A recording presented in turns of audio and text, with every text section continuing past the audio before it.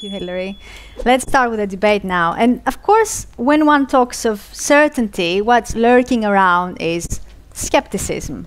So the first question is, can we be certain of anything? And if so, what? And I'd like to start with Simon, please. I think, well, I've already said in my intro that I think we can be certain of lots of things. You can be certain about when the bus is coming. And that's just an example. I'd just like to pick up on some of the phrases Hilary used. He said we can't refer to, that language doesn't permit us to refer to stuff out there. Now, I presume that out there is metaphorical for something, because in the ordinary sense, we can certainly refer to things that are out there. I go sailing with friends, and if you go sailing, you pick up a nautical chart, and it tells you what's out there, quite literally, what's in front of your boat.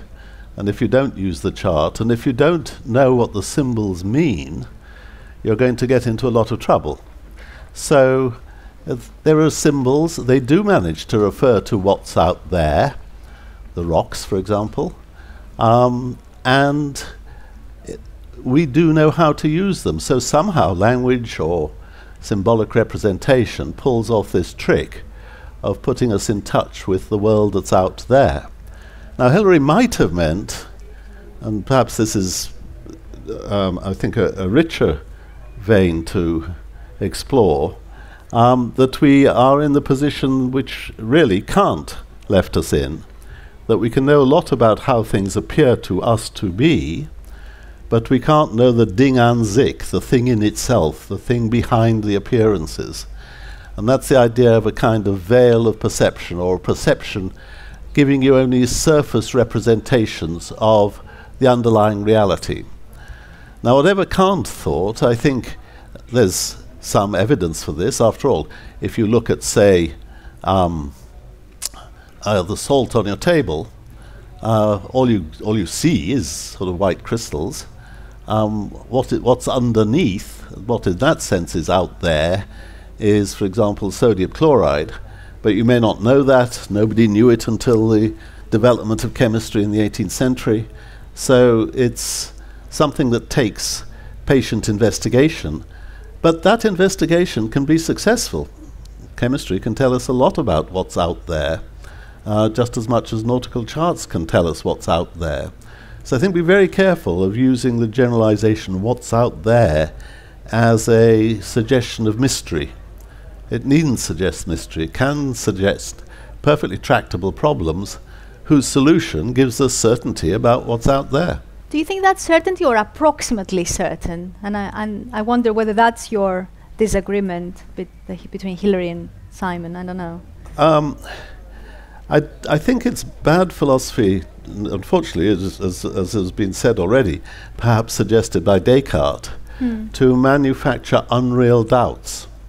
I think any doubt about whether the stuff on your table is sodium chloride would be quixotic, and I mean, why waste your time on bizarre conjectures like that? Science fictions, as it were. And I don't really see why philosophers should prioritize that kind of rather, in a sense, silly sort of doubt, when there's so much going for one story and so little going for any other.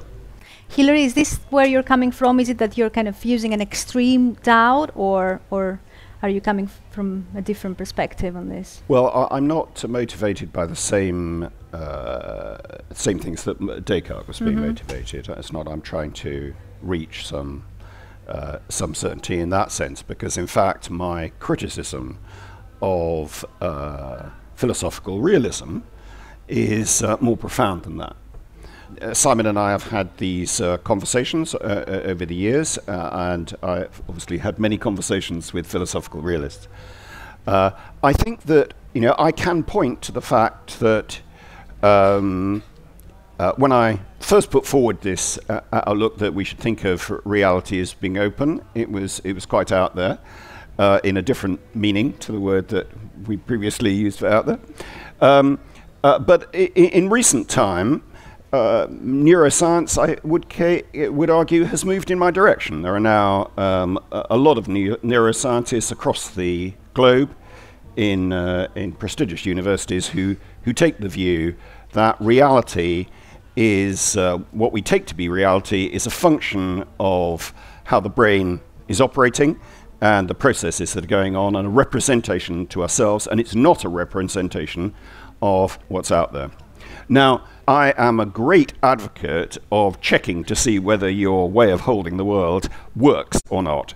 So in an odd sort of way, I'm an arch rationalist. You know, in the contemporary world, there are many aspects of it in this sort of postmodern space where people imagine that you can hold all sorts of views. You don't have to look very carefully about how they apply. And there's a casual attitude to empiricism and rationalism, indeed criticisms of it. But I don't hold that view at all. I think that we have to look very carefully at what we say and see whether the world does operate in the light of holding it like that. So hold this framework, work with it, and does it do what it's proposed to do? Does it enable you to intervene in the way that it does? But you shouldn't imagine that you've got to the end of it. There are going to be a whole load of other people who are going to come along with different ways of accounting for this.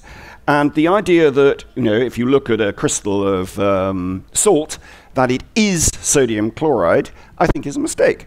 I think that you can indeed see it as sodium chloride. That's the function of the periodic table, the way that we developed chemistry. It's very powerful. It's amazingly successful. It's an enormously powerful model. But there are many other ways of thinking of salt. It can be a great seasoning. And perhaps different types of salt generate better seasoning. And maybe it's more useful for you if you are a cook to think of it in terms of the vocabulary of seasoning rather than in the vocabulary of sodium chloride. And these different ways of holding the world are often not incompatible, of course. I'm not saying they are incompatible. Sometimes they are incompatible.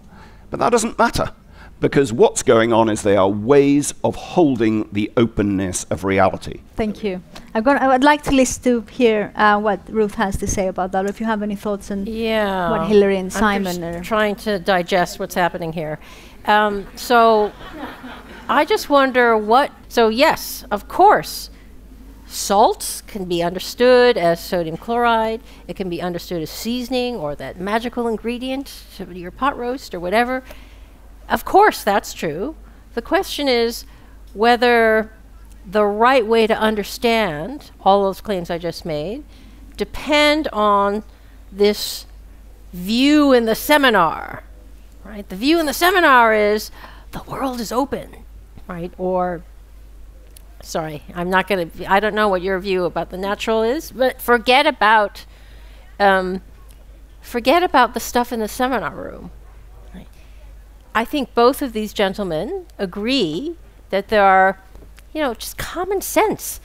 You can represent things in lots of different ways, and we want to be able to do things with our representations that meet our goals, allow us to flourish, and so on. So I implore us to leave the idea of uncertainty or certainty in the seminar out of this discussion. What we should talk about is the kind of uncertainty that we face in our lives, the uncertainty with a small u, and try to figure out, should we, what kind of impact does that have on our lives? Should we try to pursue certainty in the kitchen?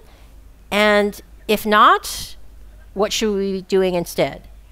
Suppose you're going to the hardware store, right? You're at the hardware store and you think, oh, did I leave the lights on in the house? And you're uncertain as to whether you left the lights on in the house. But then you start to replay, you're leaving the house, yeah, I think I might have switched them off.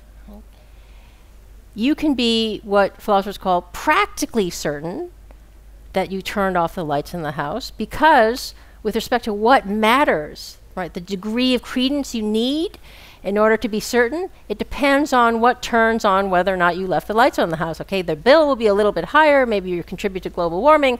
Right? That's very different than if you're contemplating oh no, did I leave Junior in the car, in the parking lot, right, with the windows rolled up? There you need a higher degree of credence in order to be practically certain that you didn't do that. So we can be certain, we can be practically certain about a huge number of things, and if we're not practically certain in this way, we can't get on in life. To continue watching this video, click the link in the top left or in the description below, or visit iai.tv for more debates and talks from the world's leading thinkers on today's biggest ideas. For more debates, talks and interviews, subscribe today to the Institute of Art and Ideas at IAI TV.